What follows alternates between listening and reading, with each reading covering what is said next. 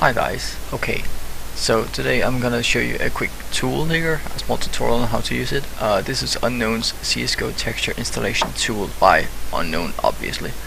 And this can take and replace default textures in your game, which we today will use to replace the textures for the AWP.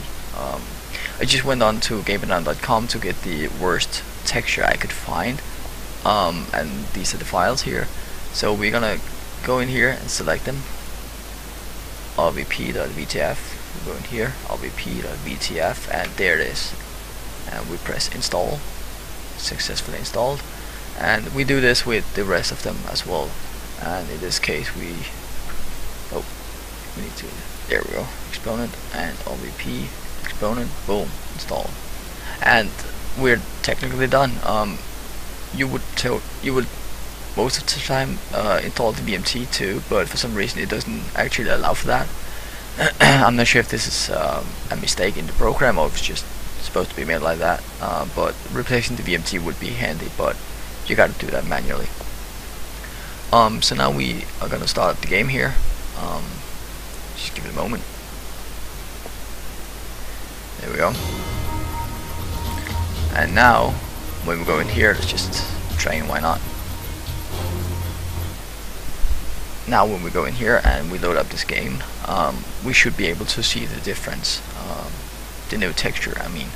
So before we had the old default AWP or AWP or however you want to say it, which was green, but now it should have a entirely different color, which of course you can't see there, so let's go in here. Give weapon. There we go.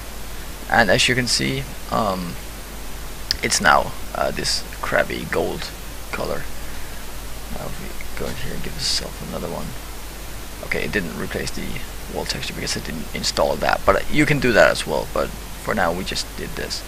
But as you can see, it's looking very weird in this position, and I'm guessing that's because the BMT wasn't imported as well. But as you can see, the base colors are here, which is pretty handy if you just use it to test things out. So there you go, it works.